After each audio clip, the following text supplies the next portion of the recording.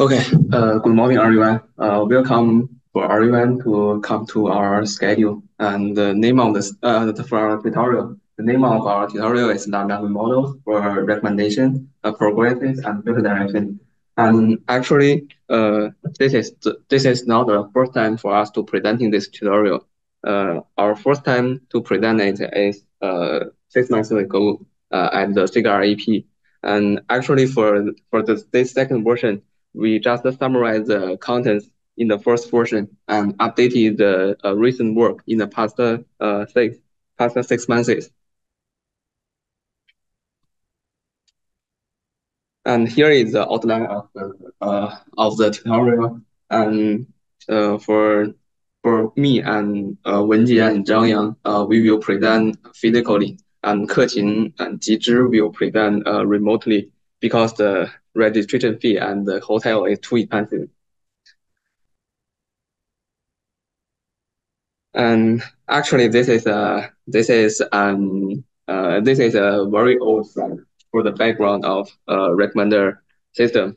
And with the development of the internet, we are facing an increasingly severe problem of information overload. For instance, on the Amazon platform, there are over 12 million items available, and on TikTok, over 35 million new videos are uploaded every day. Filtering out content that aligns with users' interest from this vast amount of information is crucial. So recommender system plays a pivotal role in achieving personalized information seeking. And generally, this kind of recommender systems extract user interest from historical interactions and recommend items based on this identified interest. And roughly, the workflow of most recommender systems can be as a loop. The system first trains a recommender model with user interactions in the history to learn user interest. And then it recommends potential items of interest to each user. Once the user engages with the recommended items, the recommender system further adjusts the strategy based on the new feedback. And roughly, these three steps work in an iterative manner. And the mainstream settings for research on recommender system collaborative filtering, that is to say CF, and click-through rate prediction, that is to say CTR. And CF focuses on modeling collaborative information between users and items. To some degree, the core lies in modeling similarity in interaction behavior and relying on assumptions like similar users would interact with similar items.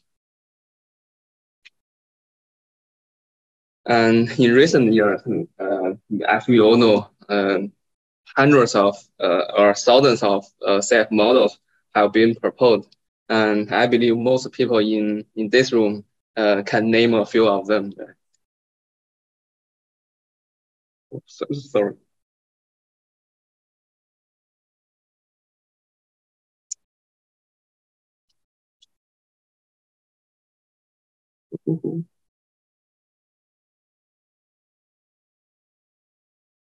Oh, sorry. Okay. And similarly, many CTR models are also presented with focus on site information and content information, like user features and all kinds of user features and item features. So on the other hand, language models have also been continuously developed, from rule-based ones to statistical ones, learning-based ones, and pre-trained ones, and the recent large language models. Since the emergence of ChatGPT in 2022, large language model has become a very hot topic, compared with traditional language models, large language models have at least billions of parameters. After training with a vast range of data, they have developed shocking text understanding, generation, and generation abilities.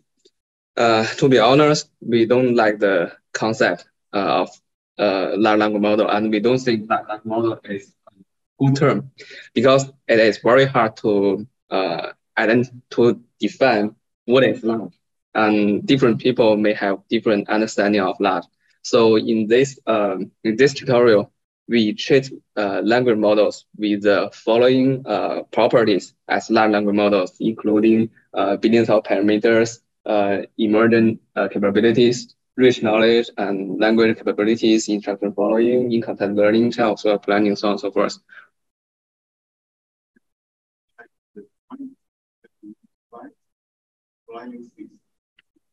Okay, let me try.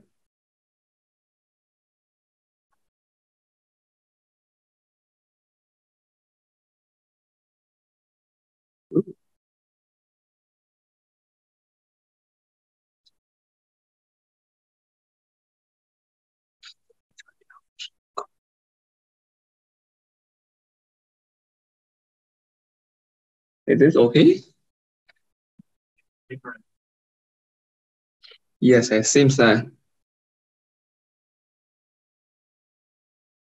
Let's try.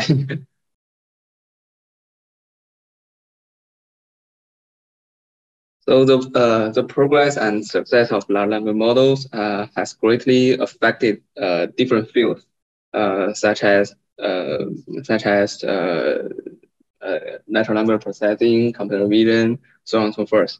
And it has changed the form of some applications and tasks. For example, introducing ChatGPT into search engine leads to a new search paradigm. As to recommender systems, we believe they will also be largely affected and benefited by large language models.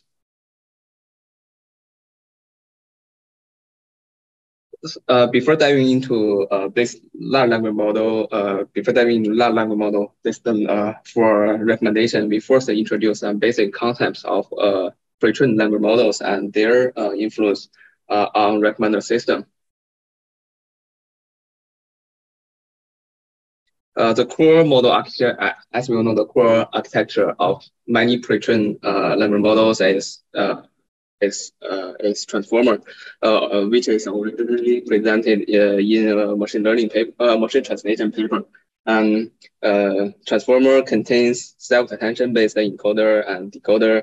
As to machine translation, the encoder processes source language and uses bidirectional attention to understand the whole source language. The decoder generates the next token from the target from the source language, and based on the source information and the target language token generated in the in autographic method, manner. Generally, the transformer provides the foundation for many pre-trained language models. And BERT is one of the most initial ones of these pre-trained language models, which is designed to pre-train deep bidirectional representation from unlabeled text by jointly conditioning on both left and right context in all layers. Specifically, during pre-training, it simply masks some tokens in the input randomly, and then predict these masked tokens with both the context on the left side and the right side. And the procedure, this procedure is typically referred to as masked language model. After this pre-training, it can be fine-tuned to be adapted to different tasks.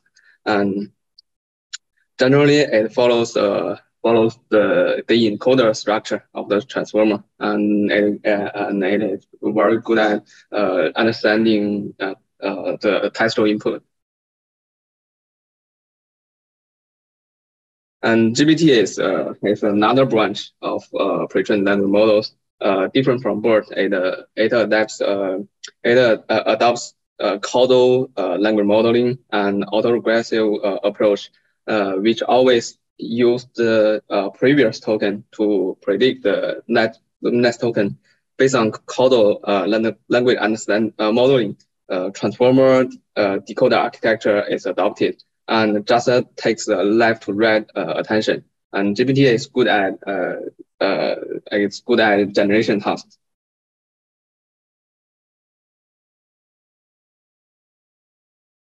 So according to this work, many work on utilizing language models, not the large ones, language models in recommender system. We summarize the benefit of language model for recommender system into 4 aspects. First, in terms of model architecture, self-attention and transformer architecture are applied to the recommender system, aiming to leverage their strong representation ability.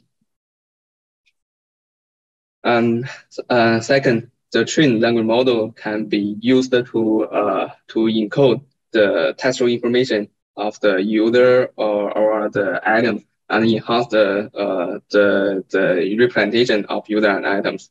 Third, in terms of task description, there are some works use T5 like the structure to describe different tasks in language to unify different recommended tasks. And finally, the pre-training fine-tuning paradigm are also leveraged in recommendation tasks. These are the 4. Sorry.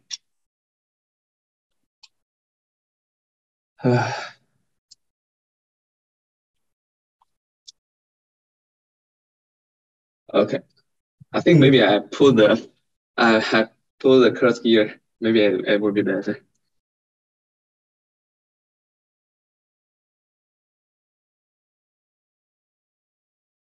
Okay, existing language model for recommendation can be mainly divided into 3 categories. The first type is to directly apply the language model, the architecture of language model to the recommendation. That is to directly model the historical interaction of the user history with this kind of model architecture. And the second one is that I introduced in the previous slide. We use the model as to get better item representation. And the last one is using the language model to take to unify all kinds of recommended tasks.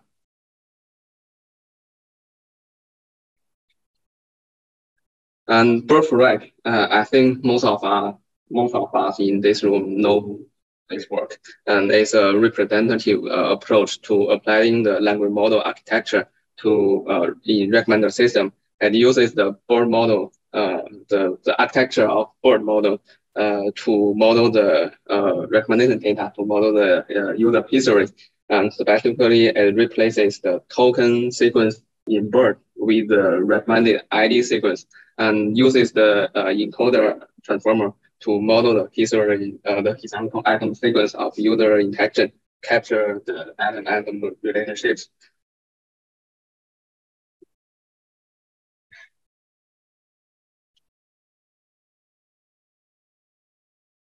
And Bookformer is just a very recent one published in KDD last year. It's also very famous and another representative approach.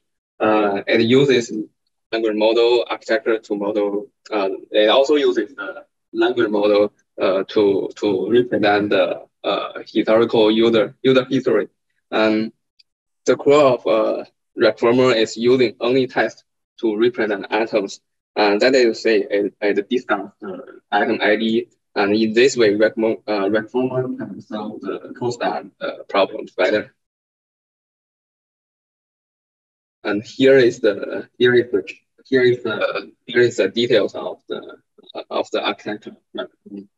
Generally, it just put all of the features and titles, all kinds of information of an item into a very item sentence, and then it can contain all of item sentence in the user history into a very long sentence or an item paragraph, and then use the word encoder to get the representation of this history.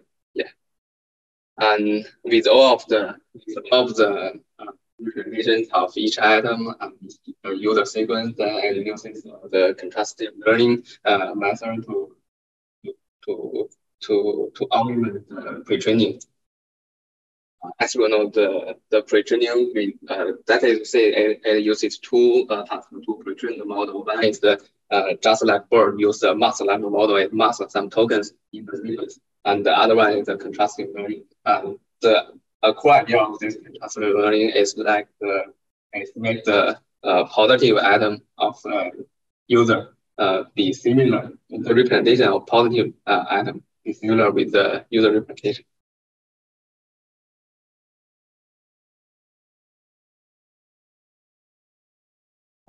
Union extra is a representative or to encode item information using the language model, and the others in the natural language provides a general data form to bridge the semantic gap across tasks or domains, and thus could help learn a universal representation for different tasks. With this belief, the others leverage the pre-trained language model BERT to learn the text embedding and leverage MOE based module to map the embeddings into a universal form suitable for different recommended tasks. And the last type of work is directly translating recommendation tasks into natural language tasks, and that is using natural language to describe or prompt to describe the different tasks. PU is one of the representative methods inspired by Google's TU, which uses language to describe different types and formats of recommended tasks. So that different tasks have the same input and output formats and are unified into natural language tasks and can be so that it can be handled by a uniform model. And here is the architecture of PU, and it is quite similar with TU, and it uses the encoder transformer to process all the input information, and then use the decoder to generate the output in an automatic manner. And in particular, in PU, item is still represented by ID. Why we mention that is because there is another work, MC Strike. It is also it also works as PU, which use text to describe different recommended tasks, but it uses text only to describe the item.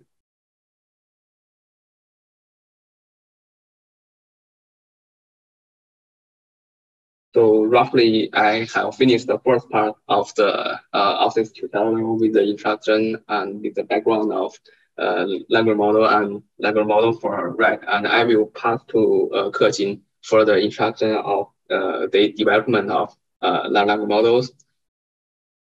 Hi, Keqin, can you hear us? Oh, what? Wait, okay. Oh. You can share your screen. Oh. Can you see the screen? Sorry. I need to switch it to the other screen.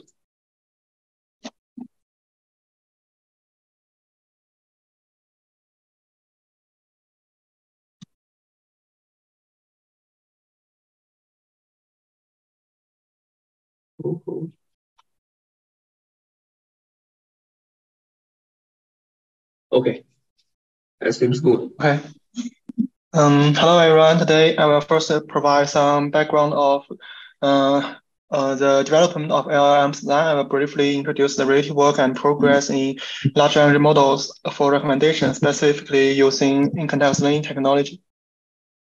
When we talk about the development of LLMs, we first think about the OpenAI. OpenAI initially uncovered that with the expansion of both data volume and parameters, model exhibit improved convergence on test sites. Concurrently, they observed that a model's ultimate performance can be delineated by a power exponential function. Utilizing this function, it becomes feasible to train a model with a small set of parameters and predict the convergence for a model with a significant larger parameters. As illustrated in this figure, this method enables the model to predict the performance under conditions of extensive data and expanded parameter scale. Moreover, when the amount of the data and model parameters increase at the same time, the model performance will always get better. When one of the factors is limited, the model performance gets better as the other factor increases, but will gradually decay. As shown in this figure, we can see that the performance improvement of a relatively small model as the amount of data increases is almost negligible. Similarly, increasing the number of parameters brings an almost negligible performance almost negligible performance improvement as the amount of data is small.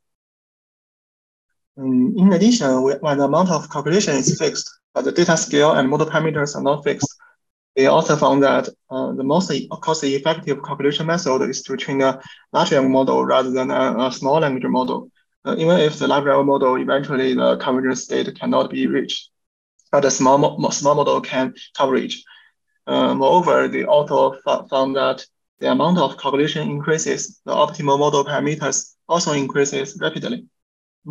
Therefore, it is concluded that when the amount of calculation increases, the most efficient training method is to use a large language model, increases the batch and correspondingly expand the amount of the data volume. So when you look at this figure, you can look at the yellow line horizontally or vertically. You can always get this conclusion. The scaling law function represents a significant milestone in the advancement of large language models. It is a very property that has instilled the belief that the emergence of intelligence can be achieved through the augmentation of data and model parameters. Similar discoveries have also made in other related fields of large language models, such as mathematics. In recent years, the work of Meta in the field of recommender system has also demonstrated the scaling law industrial level data. Although this is still a preliminary attempt for recommender systems, it still draws significant attention from both industry and academic. We will elaborate on this aspect in detail in the final section of this tutorial on future directions. Apart from the scaling law, two other pivotal techniques have emerged in the age of large language models are instruction tuning and performance alignment. Instruction tuning is a method employed to refine larger models for different tasks. This involves conditioning the model on task-specific instructions, accompanied by corresponding input-output examples. By doing so, the model acquires the ability to produce suitable outputs in response to given instructions. Instruction tuning empowers larger models to be tailored for a wide array of specialized domain tasks, enhancing their observability and adaptability. Apart from the instruction tuning, preference alignment is another key technology, key techniques in the area of larger models. It was first introduced to larger models by OpenAI through the technique of reinforcement learning from human feedback. The ILHF involves the model engaging with humans and learning from their feedbacks. Learning from their feedbacks to refine its behavior. As illustrated in the left of this figure, substantial data sets is first gathered to assess the quality of the model's generated responses via human annotations. This data is then used to train a reward model, which is intended to adequately substitute humans in the role of evaluating the quality of the model's response. Subsequently, the reward model, in conjunction with the proxy policy optimization algorithm, is utilized to implement reinforcement learning from human feedback. Furthermore, last year, research from Stanford introduced the DPO method for preference alignment, which offers stability, computational efficiency, compared to PPO. And more importantly, when we train with PPO, we don't need to sampling from the larger models during our training. With the further development of the information technology, an increasing number of open source and closed source larger models have demonstrated powerful capability. As illustrated in this figure, an increasing number of models are demonstrating the capability to approach the performance of GPT-4. This will offer people more expectations and prospects. When I produced this slide yesterday, I was going to say that the end-to-end larger models capable of handling multimodal inputs to multimodal outputs are rapidly developing. We could all believe that in the near future, we would witness a brand new form of these large language models. However, today OpenAI has released their brand new end-to-end model, GPT-4, which handles voice, video, and text modalities. And I have to say that this new form of larger models has already arrived. So with the enhancement of larger models, what benefits do they bring us? The larger model brings us numerous capabilities. Here we briefly mention the broad representation of the capabilities involved in the work we will be discussing in the following parts of our tutorial. For more detailed and interesting capabilities, you can refer to relevant works and some surveys on larger models. Firstly, larger models possess abundant word knowledge, strong conversational skills, ability to follow instructions, reasoning capabilities, planning capabilities, and the ability to use the tool, and the LM can also act as an agent. Regarding the first two, understanding them is more intuitive. Sufficient word knowledge refers to the extensive knowledge the larger models acquire during their pre-training on the massive amounts of text data, enabling it to comprehend most of the things in the world. Besides, conversational skills are also straightforward, meaning the larger models can engage in free-flowing communication with humans.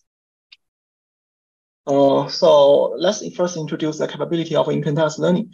In-context learning emphasizes the model's ability to learn knowledge based on user context.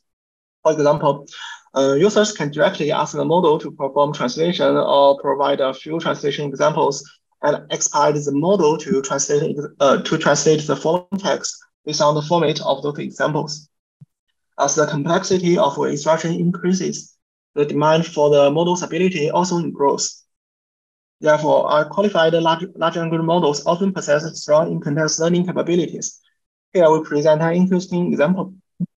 Specifically, in sentiment classification tasks, traditional sentiment classification determines whether a sentence expresses a positive or negative sentiment. For instance, the sentence "I'm very happy today" is a positive sentiment. So in the example on the left of this figure, the model should output positive. However, flipped label in-context learning refers to reversing all the sentiments in the example provided to the model as inputs. This means that for positive sentiments, we input the label as negative, and for the negative sentiments, we input the label as positive. Therefore, for the example in the middle of this figure, our output result should be negative. Finally, for the example on the right of this figure, we randomly replace positive and negative with other strings and hope that the model learns this pattern. Generally speaking, the most challenging case is the one in the middle. It means that the model has to completely overcome the knowledge it gained during pre-training, and it needs to comply with the user's contextual demands. The experiment results also show that the larger and the stronger the model is, the smaller the performance gap between the first two one. These results indicate that the stronger the capability of the model, the stronger its ability to learn patterns from the context.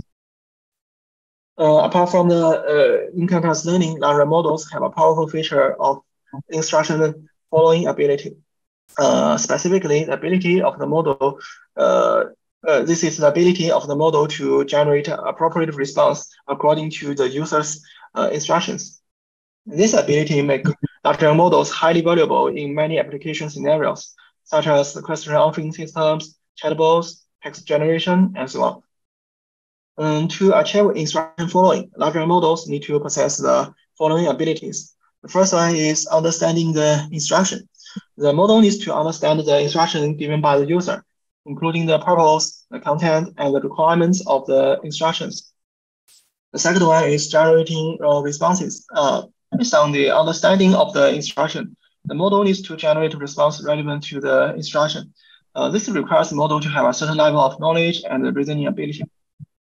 The third one is adapting to different scenario. Different application scenarios may require different response methods. For example, formal language should be used in formal occasions, and other increasing expressions can be used in informal occasions. The model needs to be able to generate an appropriate response according to the requirements of the scenario. And the final one is adapting to different users. Different users may have different requirements and preference. For example, some users may want the model to generate a concise response, while others may want the model to generate detailed responses. So the model need to able to generate appropriate response according to users' requirements. Okay, reasoning and planning ability are also important capability of larger models. First, let's talk about the reasoning ability. Also, if you still remember, at magic scale, let's think step by step can allow the model to achieve significant improvements in mathematical reasoning tasks. Instead of directly outputting the results, this sentence made the model generate the corresponding intermediate steps before outputting the final result. In fact, as early as January 2022, the chain of thought was proposed. Different from traditional direct prompts, as shown in this in the left of this figure. Chain of thought instructs the model to write the solving process and then output the answer. This demonstrates that the model's reasoning ability. This innovative approach of incorporating reasoning into model outputs was a breakthrough in enhancing the model's problem-solving capabilities. By generating the intermediate steps, the model not only demonstrates its ability to reason, but also provides transparency and insights into its decision-making process. The utilization of chain of thought further highlighted the model's potential to engage in critical thinking and logical deduction. Next, let's examine an example of planning. In this scenario, it becomes apparent that relying solely on chain of thought is insufficient to assist the model in completing a legal task, which it may not be aware of. While leveraging tools such as the search engine enable LLM to plan and obtain appropriate results, the lack of reasoning can be low to errors. When generating the final answer. However, when combining the abilities of planning and reasoning, as illustrated on the right of this figure, LLM can effectively plan how to analyze a search engine and make logical deduction based on the search engine's results, and the next steps ultimately providing the correct answer for our requirements. Okay, then I will briefly provide a brief introduction to the agent based on the LLM. In an LLM-powered agent system, the LLM functions as the agent's brain and is completed by several key components. The first one is planning. The agent breaks down large tasks into smaller ones and manageable the subscores, enable us to efficient handling the complex tasks. The second one is reflection and refinement. The agent can engage in self-criticism and self-reflection over the past actions that they do, learning from the mistakes and refine them for future steps, thereby improving the quality of the final results. The third one is the memory. Short-term memory can be considered as the analyzation of the in-context learning ability. The long-term memory provides the agent with the capability to retrieve and recall information over extended periods, often leveraging by an external vector store or fast retrieval. The final one is tool using. The agent learns to call external APIs for extra information which may be missing from the model weights, including current information, code execution capabilities, access to proprietary information sources, and so on. So this is the basic ability of the LLM act as a single agent. Nowadays, multi-agent is also a hot topic. The research on multi-agent system can be mainly divided into two major categories. The first one is cooperative multi-agent systems. And in this category, multi-agents need to work together to comply some complex tasks that a single agent cannot handle. For example, multi-agents collaborating on search and rescue missions, or multiple nodes in a smart grid jointly optimizing the power distribution. Collaborating mechanisms include the task allocation, planning, communication, negotiation, and learning, which ensure the agents can effectively share information, allocate resources, and coordinate actions. The second one is adversarial multi-agent system. The adversarial multi-agent systems involve multiple agents interacting in competitive or hostile environments, where each agent tries to maximize its own interests, possibly at the expense of the other agents. The most typical example are various scenarios in game theory, such as multiplayer games, auctions, and negotiations. In such system, agents need to develop strategies to predict and influence the behavior of other agents. They also can counteract the strategies of other agents. This requires the agent to possess a high degree of strategizing, adaptability, and robustness.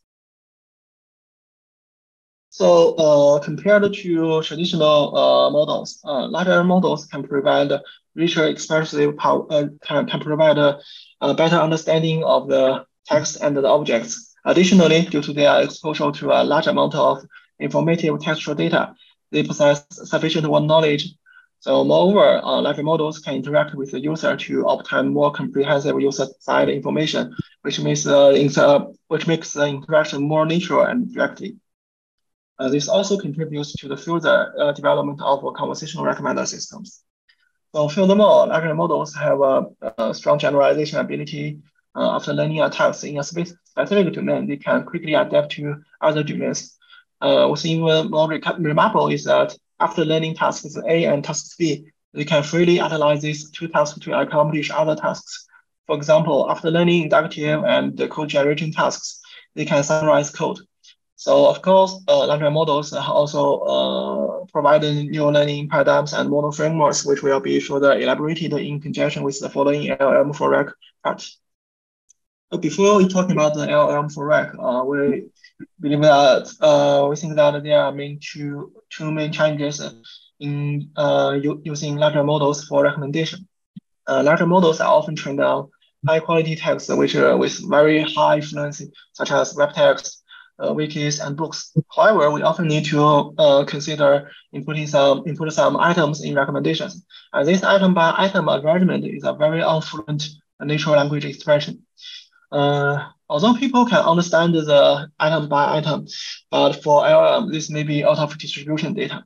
So you can see that when you directly input some recommended text into the LLM, you will find a very high complexity, which shows that this distribution is not directly suitable for the LLM. On the other hand, as its language ability increases, it is obvious that the model will be lazy and will be trying to use its own semantic ability to make recommendations, while ignoring collaborative information. We have mentioned before that this is a very important recommendation attribute. So now I'd like to introduce some related work and progress in LLM for RAG, specifically for the in-context learning ability. In the part of this LLM for RAG, we will focus on three key aspects. The first one is how to analyze LLMs. This includes directly adapting in-context learning, training LLMs, and utilizing LLM as an agent. The second one is the evaluation metrics. This encompasses the performance of recommendations and other trustworthiness factors such as privacy, fairness, and so on. So the final one is the information modalities. This involves the direct use of LLM's text modalities as well as other modalities that we will be discussed in the following parts. So next, we will dive into each of these parts and exploring the latest advancements and understanding their implication in the field of LLM for RAG. Firstly, I will discuss directly utilizing in-context learning ability for recommendation. We should directly use LLM to improve the recommendation accuracy and only use the text modality. So first, let's understand why we can use in-context learning for recommendation directly. The primary reason is that LLM possesses a wealth of word knowledge, along with remarkable abilities such as reasoning, instruction following. LLMs can directly leverage it for recommendation tasks through in-context learning. So this existing work in this area encompasses three main aspects, which we will briefly introduce one by one. As we have mentioned in the previous slide, we can utilize in-context learning to directly enable LLM to make recommendations.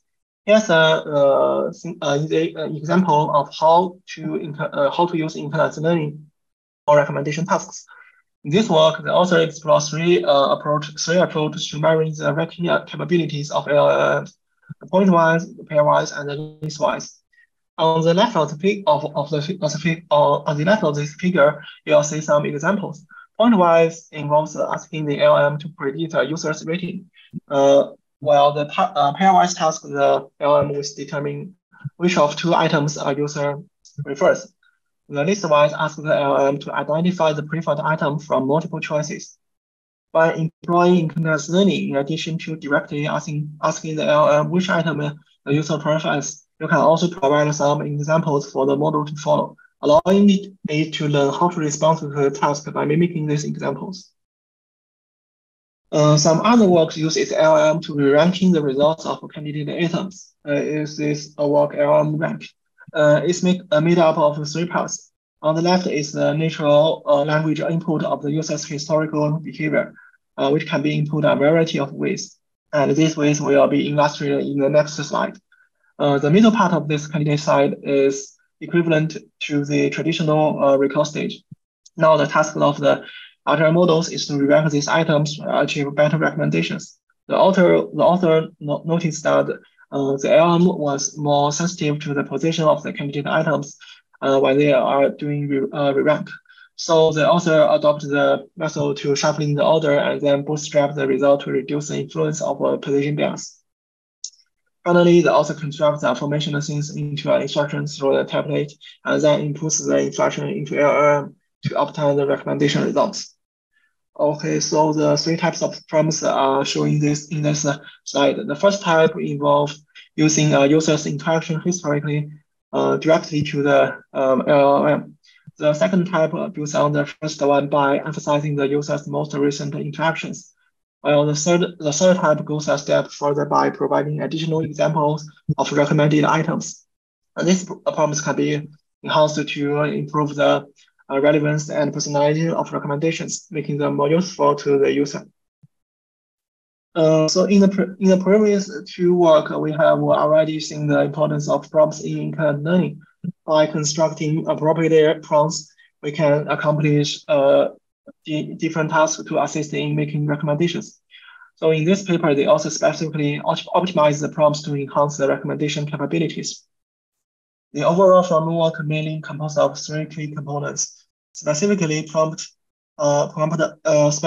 we first to generate an initial prompt that direct the LLMs in dynamic comprehending the semantic user intents as a session level within a session. Subsequently, we want to evaluate, refine, augment, and optimize the initial prompt through the self-reflection. In detail, the author first collects incorrect examples and then asks the LLM to write the reasons for the errors in those examples. and finally modify the prompt based on the reasons collected. Lastly, the LLM is designed to properly select optimized prompts by exploiting the robust generability of LLMs. Thus, this method can maximize the accuracy performance of the sequential recommendation system. The previous framework explored the direct use of larger models for recommendations. So there are other ways we can apply the in-context learning capability of larger models to do recommendations. The answer is right. The author of this paper, KR, explored the use of the in-context learning of larger models to enhance traditional language models or to enhance traditional recommendation models, so that the traditional recommendation models can obtain more knowledge from the LLM. Firstly, let's look at the advantage and disadvantage of the traditional and large language models. As you can see, traditional models inference are fast but a closed system, which limits them to a local data set, while larger models can apply open world knowledge, but it is not trained on specific recommendation tasks. So the recommendation performance is not very good. It is also relatively slow to inference when compared with the traditional models. So we are using this way in context learning to extract the raw knowledge of a larger model to benefit the traditional model. On the left of this figure is the use of in-context learning to make a larger model generate textual representation with raw knowledge, so that knowledge beyond the local recommendation data set can be obtained. And in the middle of this figure, they encode the text form to they encode the knowledge and map it into the recommendation space. Finally, this part is to edit this feature to traditional recommendation models session and achieve better results. In addition to leveraging in-context learning to enhance those CTI models, this work explores the use of in-context learning to augment the graph-based recommender systems. Specifically, three enhancement approaches are employed in this paper. Enhance the user item interactions, user profiles, and item attributes. As illustrated in this figure, the author inputs the information about the users and items into ChatGPT, and instruct ChatGPT to select one item that the user likes and one item that the user dislikes. This selection is then extracted and used as a training data point. However, those results may contain some noise, so they first denoise these enhanced results and then integrate it into graph-based recommender systems. The enhanced interaction can be stressed. The enhanced user item instructions can be stressed the edge of the graph, while user profiles and item attributes can enrich the embedding features.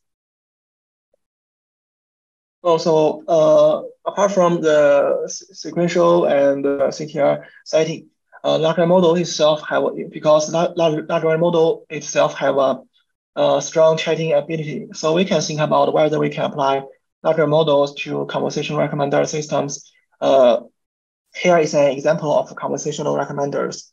Where user interact with a dialogue recommender system in natural language. In the process of this interaction, the user's preference are discovered by the recommender system. The conversation chatbot needs to analyze the user preference and then make recommendations. For example, in the upper right, the user interact with the conversation recommender systems through natural language. During this interaction, the system uncovers the user's preference. The chatbot in the conversation needs to analyze the preference and then provide recommendations. Okay, another work in using a large language model to conversational recommender system explore the effect of using a larger model directly for conversational recommender systems. Before making conversational recommendation, they claim that we need to formulate the conversational recommendation data into a format that is convenient for larger model recommendation and evaluation. This diagram shows how to evaluate the conversation recommendations using a large language model. It is mainly divided into three parts: task description, format requirement, and the context of the conversation. After these actions are constructed as prompt and input into the LLM will output the recommendation in the given format, and then they will map the recommendation to the data in the data set. This can achieve through something matching algorithm. This way, we can ensure the LLM's conversation recommendation capabilities. Okay, so part of the using internet learning to LLM for recommendation is over. Next, please welcome Wenjie to introduce the following parts of the LLM for recommendation. Okay, thank you, Keqin.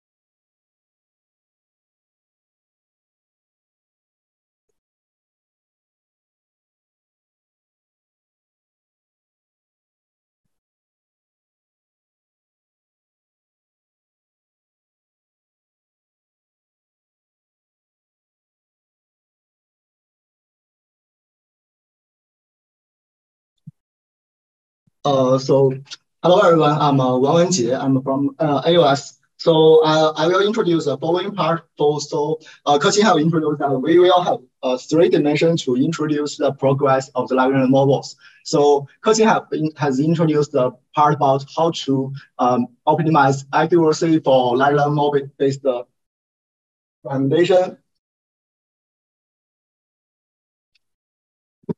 Okay.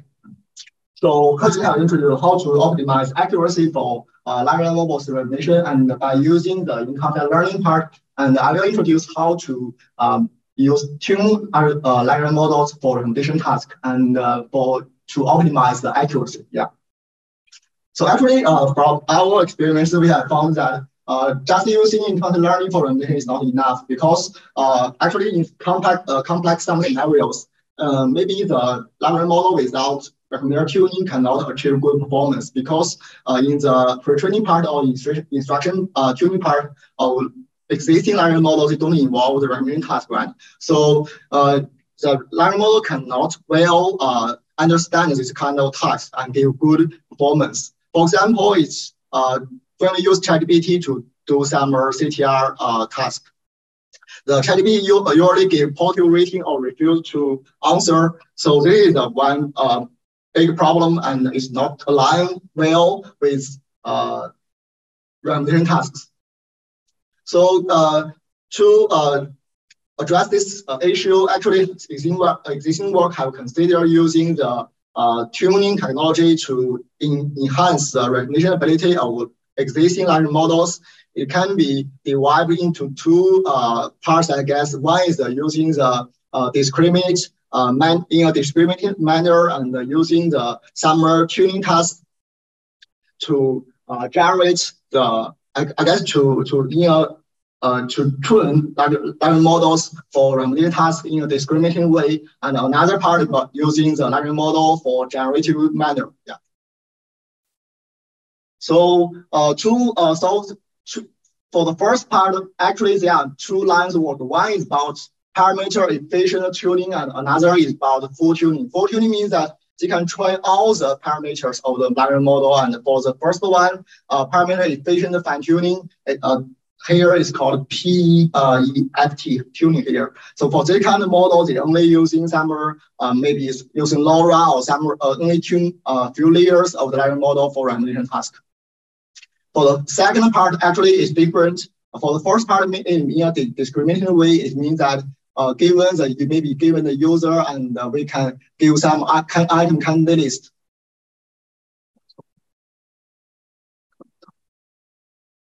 Okay. So for the first part, it will give some item candidates and to give the ratings or the ranking score of the list. But for the second one, is given the user interaction history maybe and the user profile, it will directly generate a target item. So it will not provide any candidate item as the input.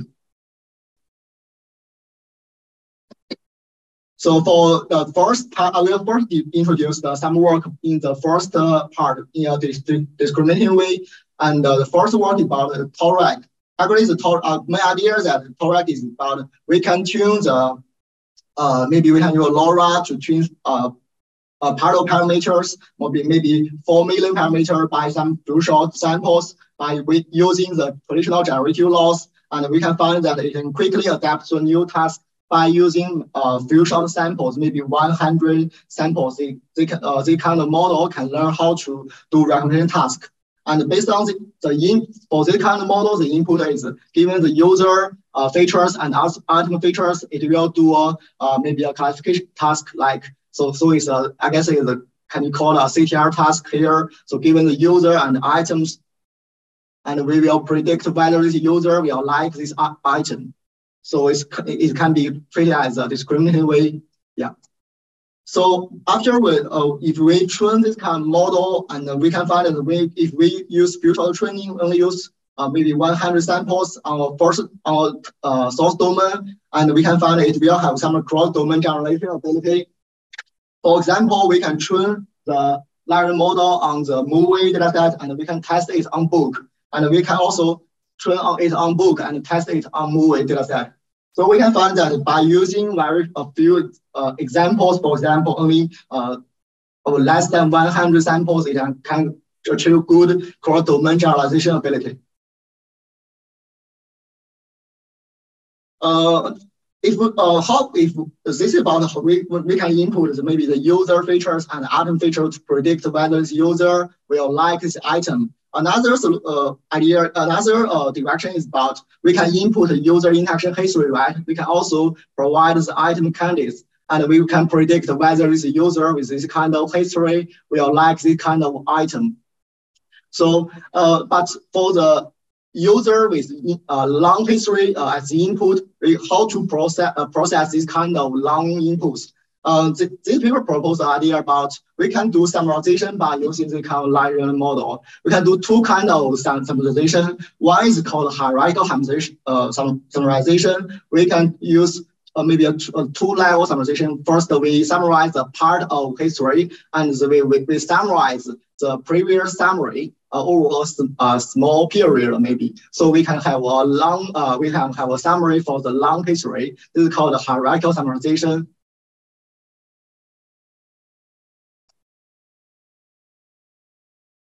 Sorry.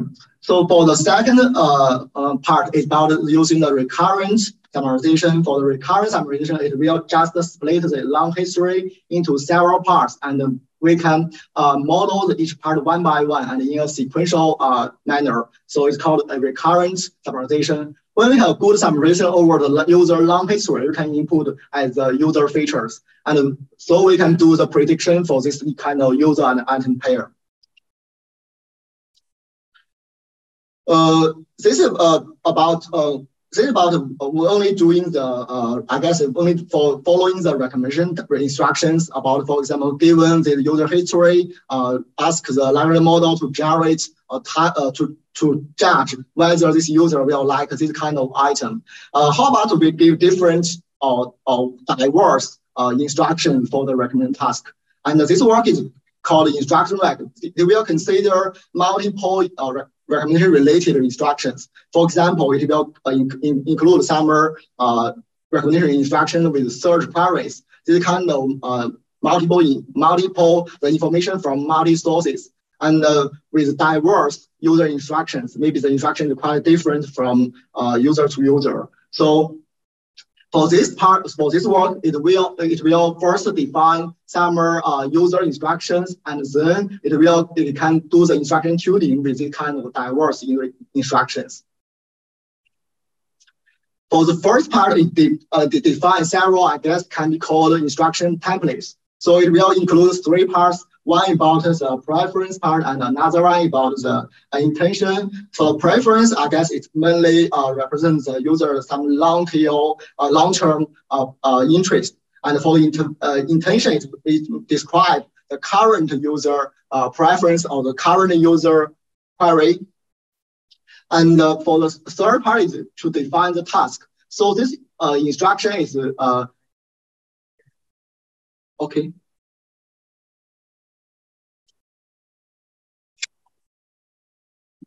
Sorry, let me check how There's no sharing. Okay. I guess it's okay.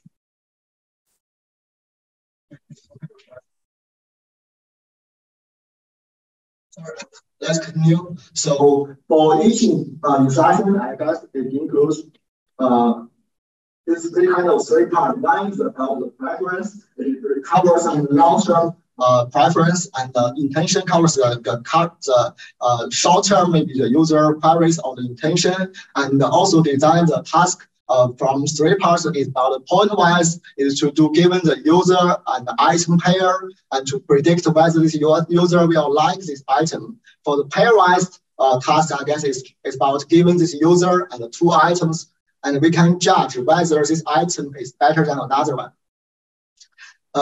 For the list-wise, it will give an item list and to rank the item candidates to return a recommendation list.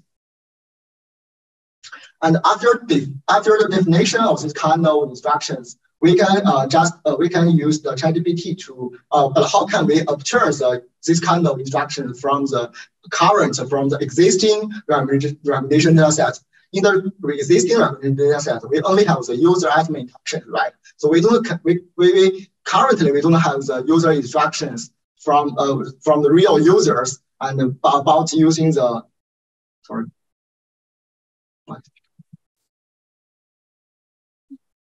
Okay, move to the next slide and get back. Okay, so we can use ChatGPT to simulate this kind of user instructions to generate the user instructions from the user interaction data. And the main idea is that we can just collect using the existing data set and feed them into ChatGPT and let ChatGPT to simulate the user instructions. And we can also use multiple strategies to diversify this kind of user instruction, because maybe for this kind of template, the user instruction are not diverse enough.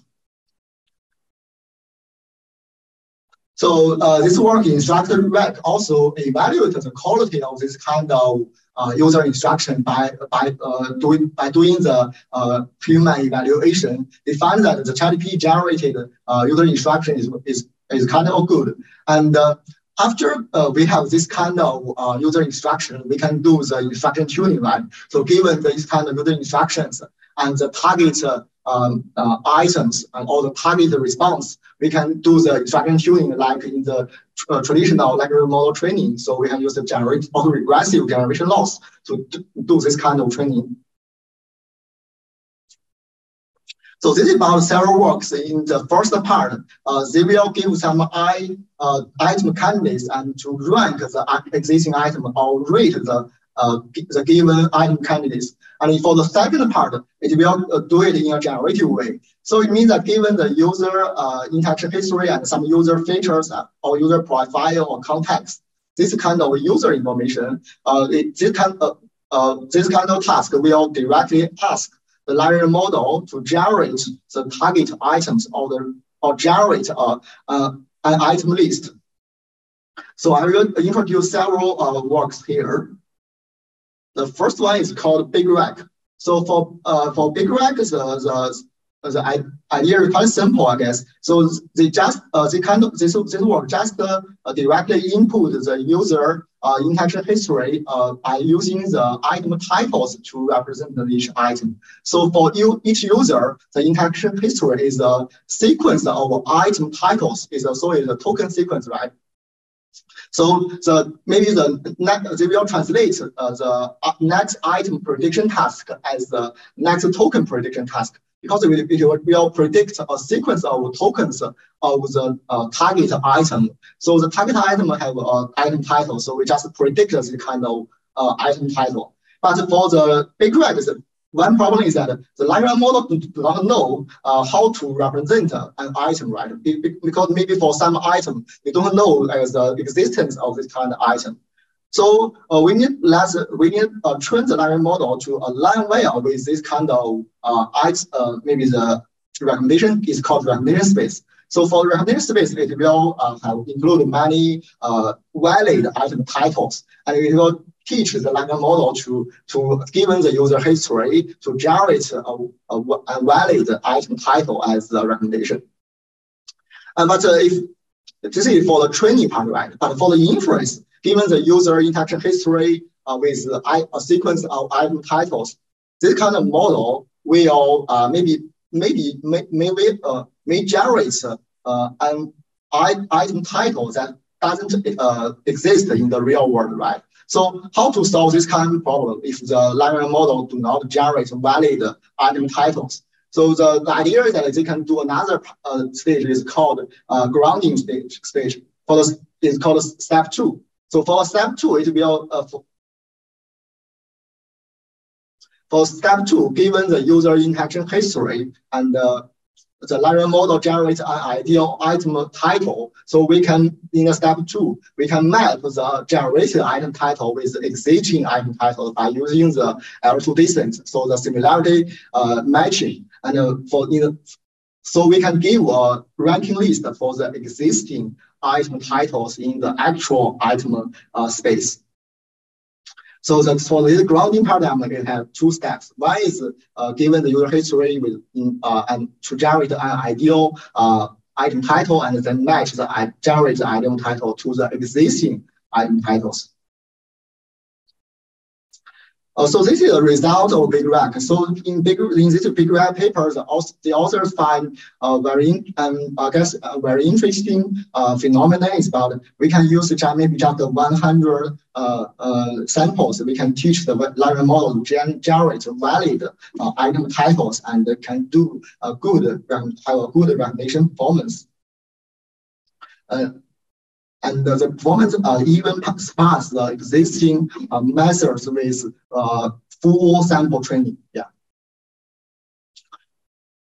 This is I guess this is a figure show this phenomenon more clearly, because if we use only maybe 1,000 samples, we can achieve a good performance for this kind of language model-based method. And for the traditional method, only use maybe for the traditional sequential recommender models by using maybe, so for example, SASRAC using self-attention, this kind of model, they only use 100 samples, it cannot achieve a good recognition performance. So it will need the extensive training with a large scale of training data. And we can compare the performance improvement, the relative improvements across the with respect to the increase of the sample number. We can find the increase of this kind of performance is not very, it will, for the language model-based method, it will not increase a lot with the increase of the sample number. We calculate the relative improvement here. So we can find that for the traditional method, the relative improvement is very large, because if we increase the data sample, it can better capture the collaborative filtering signals across users and items. And for the traditional, for the language model-based method, the relative improvement is minor, because we can find, because we argue that we assume that maybe the one reason is that the language model-based method, they cannot well utilize this kind of collaborative filtering signals in the data set. So how to validate this kind of assumption? Our idea is that we can directly inject this kind of statistics information into the language model, and we can test whether if we inject the collaborative filtering signals, the popularity signals into the language model, whether the performance will increase or not.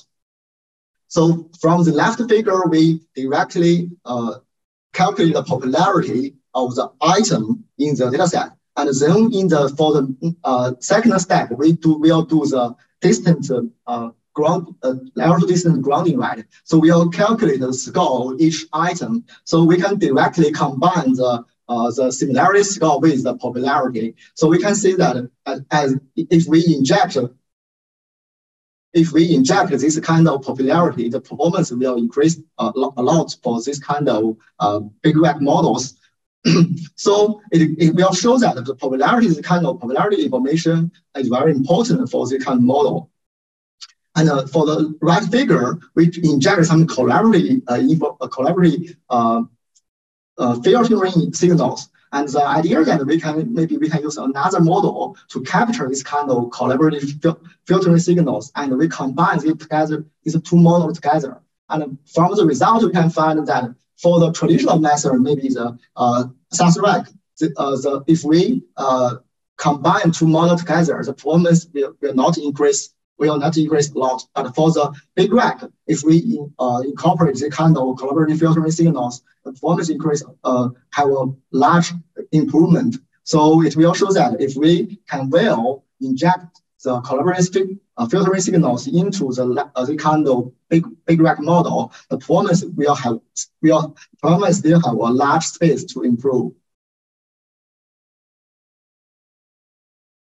So, so to summarize the previous big rack model, I guess the main idea is that first we need to use item title to index the items into the library space, because we can use the item title to represent the item.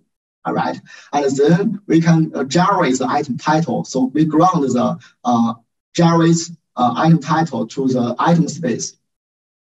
So, but any other solutions to do this kind of item indexing, because if we can do this kind of indexing, we can just translate the item in the recommendation space and also the tokens in the library space. If we can do this kind of indexing, the following task becomes simple, because we for the user input, we can just translate it into the token sequence, right? For the generation part, we can directly generate the identifier of this item.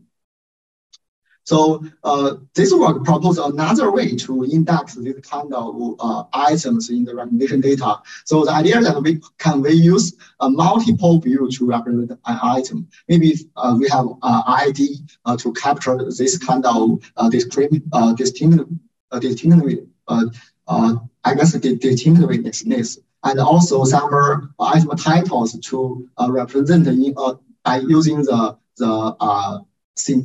by incorporating the semantic information and also using kind of attributes. So for this work, it will consider multi-type of identifiers to represent this kind of one item.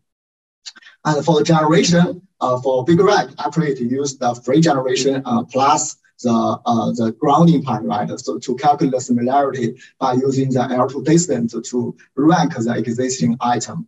For this work, it use the constraint generation. So it will restrict the generation space of the Lagrange model. So this kind of Lagrange model can only generate the valid item identifiers when they are doing the beam search part.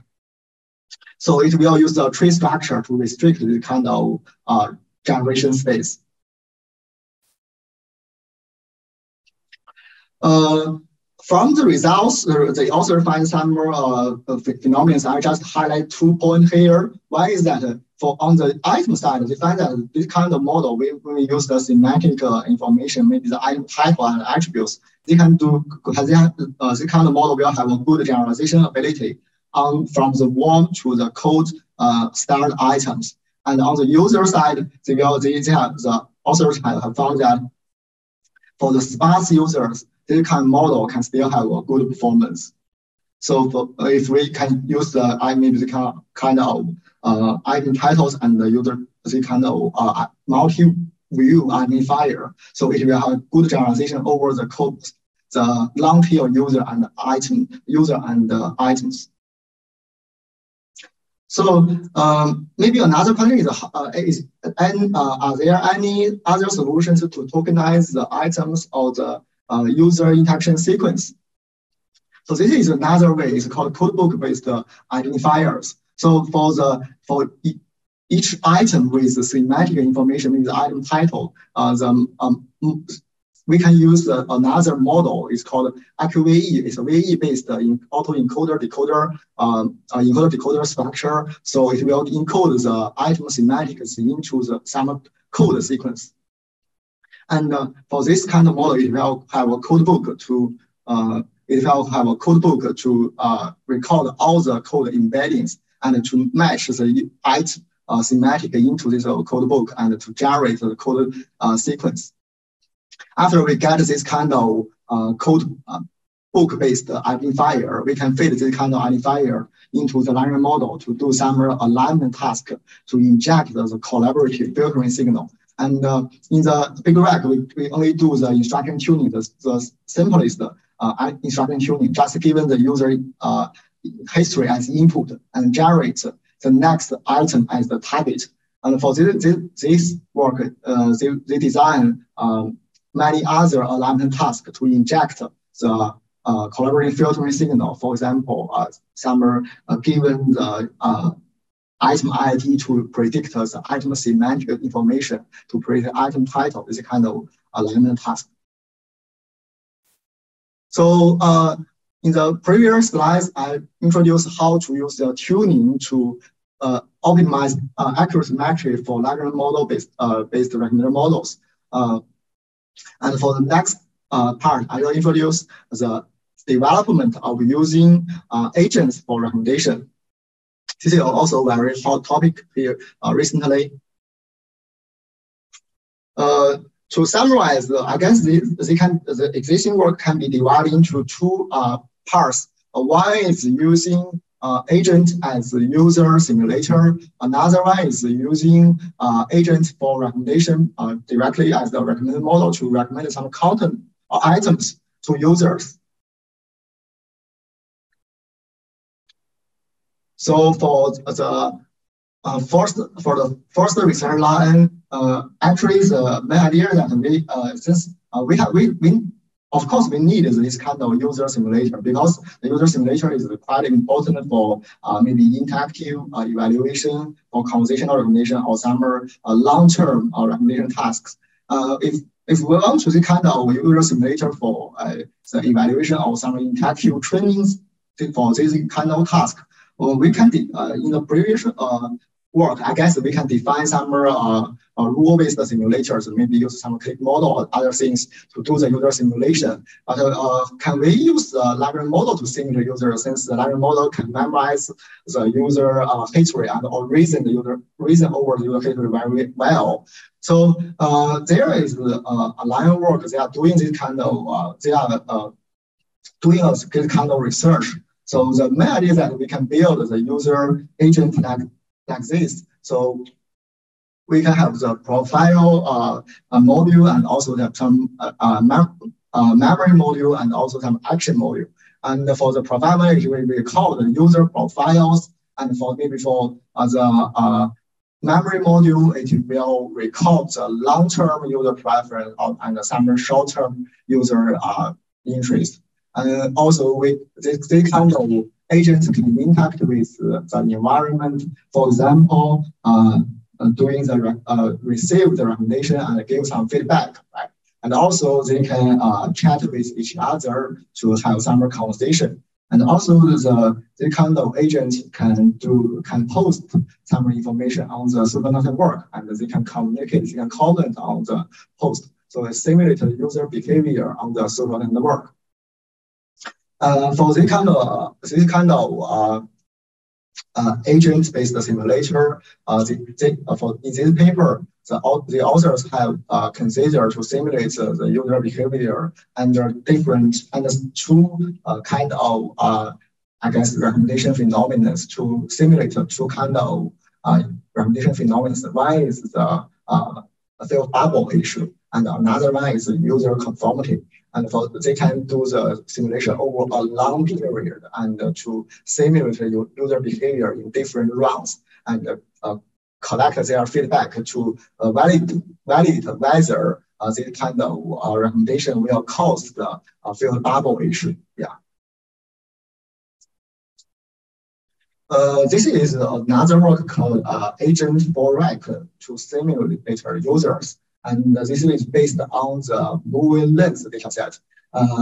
It will build 1,000 AI-powered generative agents, and the agents is trained on the movie length dataset. It will use the user profile of the movie length dataset, and it will use the user profile of the movie length dataset and the user interaction to validate whether this kind of simulation is good. So the evaluation is like this: how well can this kind of LLM simulate the users?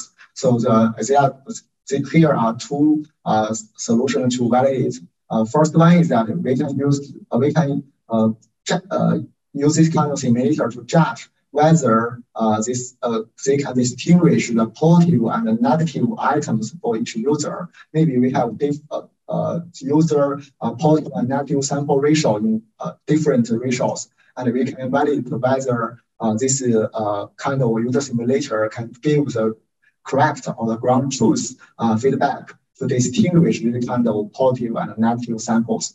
And also we can calculate the distribution of the real, the rating of distribution of the real user, and also the rating distribution of the generated users. We can to check whether their distribution is similar. Yeah. So this is I can introduce two works of using agent for agent user simulation, and also some work. I guess more work is on this part. It's about using agent for recommendation. For the main idea that we can maybe we can use the big powerful capabilities of language model. For example, the reasoning, the planning, the reflection, or the tool usage abilities for recommendation. For the first, for this work is called recommend, and for this work, actually the main idea is we can given the user input, maybe the user profile with some interaction history and maybe the context. This language model, this agent can decompose the hard text into different subtext by using the planning ability, and also call some tools to solve this kind of problem. So for the planning, they can decompose the complex text into different subtexts by using the this kind of DFS-based method is called train of thought. For each thought is to reflect the reasoning over the user interaction history to check whether the reasoning is good or not, and to decide the next step is to call maybe a tool, a third tool, maybe to search the external the history, maybe information, or using other technology, maybe summarize the user preference. So it will have different actions, search actions, and maybe the summarization actions. So it will decompose this kind of recommendation task into many subtasks. And the results have shown that for this kind of few shot is based on content learning, and zero shot is directly use the previous language models, and we can find that this kind of model can achieve good performance over than the fully trained maybe the P5 models.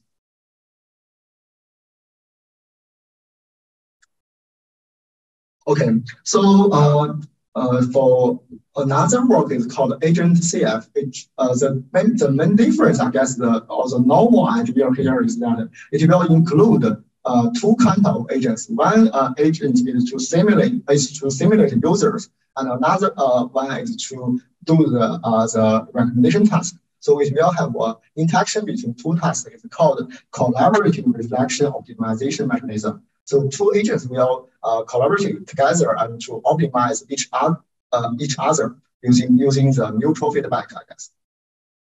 So we can find that if we use this kind of collaborative optimization, it can achieve a better performance to fit the existing recommendation data. So given the traditional recommendation data, we can use one two agents to simulate the two parts and do the interaction, and then we can check whether this kind of agents can do well recommendation. Yeah. So we can find that the collaborative reflection is effective to improve the recommendation performance, and also it reduces the effect of the popularity bias. So in the previous slides, I guess the existing work have used the models, maybe the planning ability, the tool usage ability, and some collaboration abilities. And for this work, it will consider using the planning ability of the language model for long-term recommendation optimization. It means that we have some long-term goals for recommendation task, right? Maybe some proactive recommendations, we kind of diversify or increase the diversity of the multi-term recommendation list. So to optimize this kind of long-term goals, this work is called BLEEP. It will use the planning ability to do two levels of optimization. Sorry. The first level is that it will do a macro level to optimize the policy, the guidance to guide the optimization of the recommendation policy. So in a low level, a macro level, it will optimize the recommendation policy to do to generate the real recommendations. And there is a guidance here, so it will guide how the recommendation will change accordingly. Maybe the macro level optimization will give some guidance like this to in this turn, maybe diversify the recommendation list, and in the next turn to improve the accuracy instead of diversity. This kind of guidance to guide the selection of the recognition policy in the macro level. Yeah. From the results, we can find that this kind of planning can achieve better long-term performance. It will increase the interaction terms between the agent and the user simulator. Yeah, in this work, the authors use a simulator to simulate users to interact with this kind of agent, and the metric is to evaluate whether the user simulator will have a longer multi-turn interactions with the agent. So we can find that this kind of language model-based agent can achieve better long-term performance than traditional RL-based models. And also the better planning ability, for example, maybe in the micro level, it will give some guidance like diversify the recognition list and call some, so in the micro level, it will optimize the recognition policy to diversify the recognition list. So it will favor some long-term items, and it will give a better recommendation results on some long-term items. Long tail items. And it will give some, it will divide the items into different groups based on the popularity. And if we calculate the performance of the different item groups, we can find the long tail items will have a better performance. So also, I guess some work have considered using the multi-agent collaboration for recommendation. One example is for the conversational recommendation. So for the conversational recommendation, users will interact with the recommendation model in a conversational way, right? So for the conversational recommendation module, we can decompose it into different agents to achieve different tasks. Maybe some response agent, and also some control, this kind of control agent. So it can seem better do the it can achieve the collaboration between different agents to give the final response for users to generate the conversation or give give some recommendations. And also we can use the agents to do different rules. Maybe for example, the search agent, maybe, right? Maybe some analysis agent and some recommendation agent or some interpreter agent to do the recommendation explanation. So this kind of agents can do different rules so we can achieve different recommendation tasks. Explanation, maybe the user analysis, maybe the search, this kind of search summary information to help the recommendation. Maybe we can search the user history interactions to help the prediction of the current recommendation results. So the author also built a demo to show the, I guess this paper is established by CGR this year. And they built a demo to show how the multiple agents can collaborate together to achieve better recommendation experiments.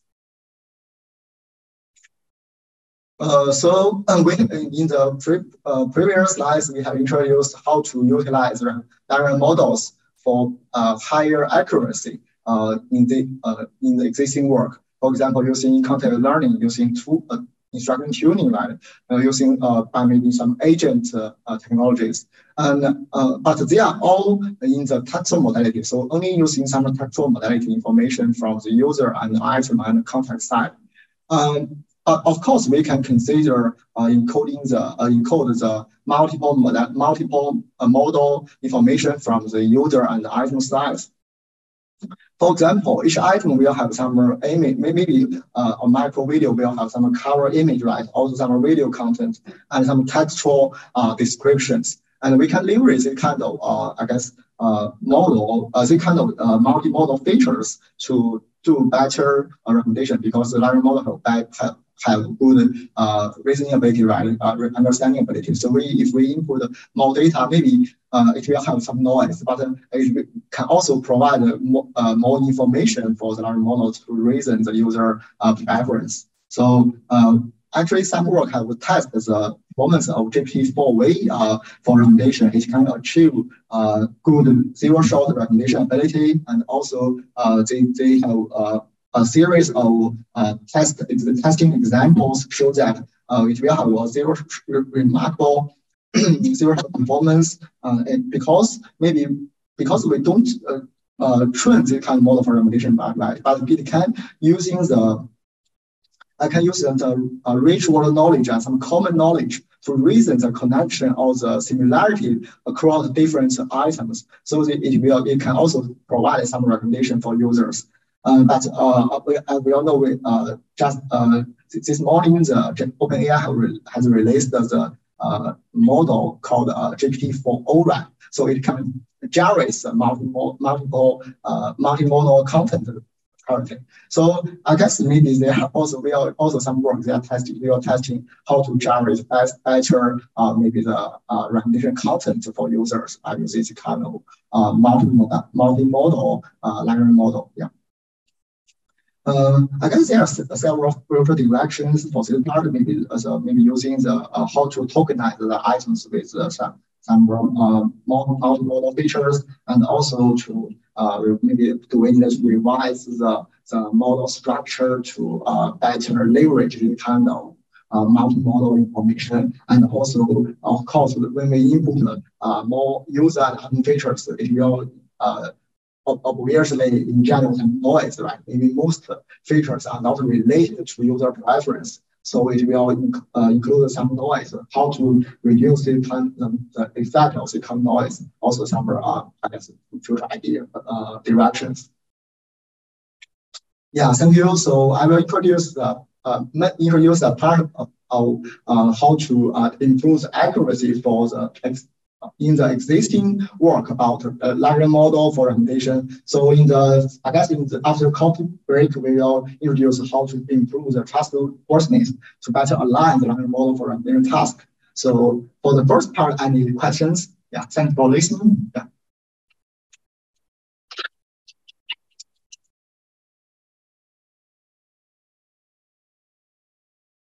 Any questions?